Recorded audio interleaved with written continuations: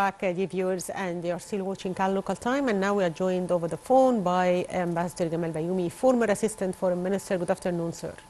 Good afternoon. How are you? So, sir, as we are talking about the new smart cities and the role as an integral part for the nation's development, can you tell us more about the importance of these new smart cities? To what extent they help in solving the overpopulation problem?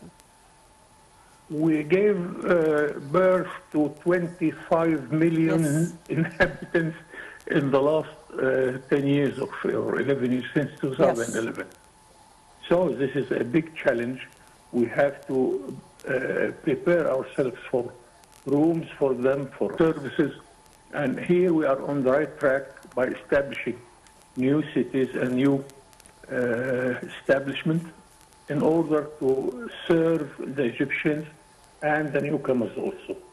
And I think we are on the right track. As of the project of today, which is the new Mansoura, I like it personally because I'm coming from this area, from Damietta, and Mansoura wasn't have the chance to look to the sea.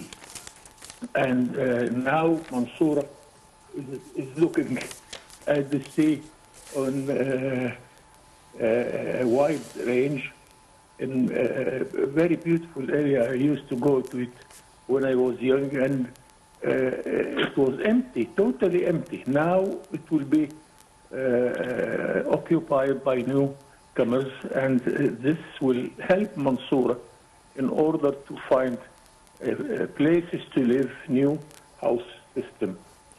On the other hand, we did not neglect establishing schools, establishing hospitals, and infrastructure, roads, telecommunication, and so on. We are implementing a wide range development, economic development process, and I am happy for this, and I hope this will continue even in larger scale.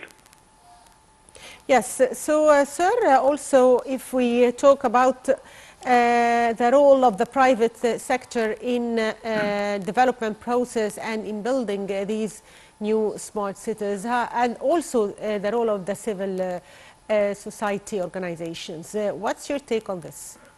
Also, I am happy with this. I am happy with the meeting of the Prime Minister yesterday to draw the lines. What do we need from the private sector? Because the private sector was unhealthy, attacked since 1961. And we have to assure any private sector investor that he is in a very good hands, that we shall respect his property, that we need the private sector to give its role in economic development. So it is the question of our today development aims that we need both government investment and I mean public sector investment and the private sector also. Yes. Mr. Ambassador, also if we talk about establishing new universities across the nations, now we saw that the President inaugurated the new Mansoura University. So tell me more about the importance of building these new universities and adopting new methods of education in these new institutions. Here is another story of success. Yes. Because we used, when in my generation, we used to go to Alexandria or Cairo universities. We didn't have universities in Damietta or in Mansoura. Now you have a university in every region of Egypt. We have in Damietta, we have in Mansoura, we have everywhere.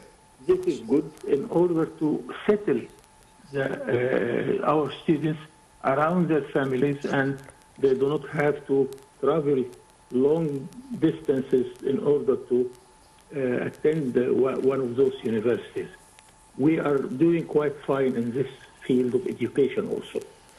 Yes, I'd like to thank you, Ambassador Gamal Bayoumi, former Assistant Foreign Minister. Thank you for being with us today. And dear viewers, we go back to our local reports, and the Minister of Petroleum and Mineral Resources, Tariq Al-Mullah, stated that Egypt is exporting 8 million tons of liquefied natural gas to European markets in 2022, with 90% of the importers being European Union member states. Here is the full story. Minister of Petroleum and Mineral Resources Tariq Al-Mullah stated that Egypt is exporting 8 million tons of liquefied natural gas to European markets in 2022, with 90% of the importers being European Union member states. The figures reflect a growth as the country exported 7 million tons of LNG to European markets in 2021, with 80% of the importers being EU countries. The value of Egypt's natural gas and LNG exports spiked from $177.2 million in 2017 to $3.9 billion in 2021 and $5.08 billion in the first 8 months of 2022. The Egyptian Natural Gas Holding Company announced in September that 5 new gas discoveries were made in the Mediterranean and the New Delta, with total reserves of about 317 billion cubic feet of gas, in addition to confirming reserves of 471 billion cubic feet after drilling the well in the Mediterranean. Executive Director of EGAS said during the company's General Assembly that the results of the financial year 2021-2022 indicated that gas exports increased over the year by 44% on an annual basis, as 84 shipments of liquefied natural gas were exported from the gas liquefaction plants in Idko and Damietta. Galal pointed out that 2 new international bids were launched to search for gas and oil, which were fully launched for the first time in a digital form through the Egyptian Exploration and Production Gateway, and resulted in the assignment of 3 areas to Eni and British Petroleum Company, with a total investment of $278 million and signature grants of more than $29 million.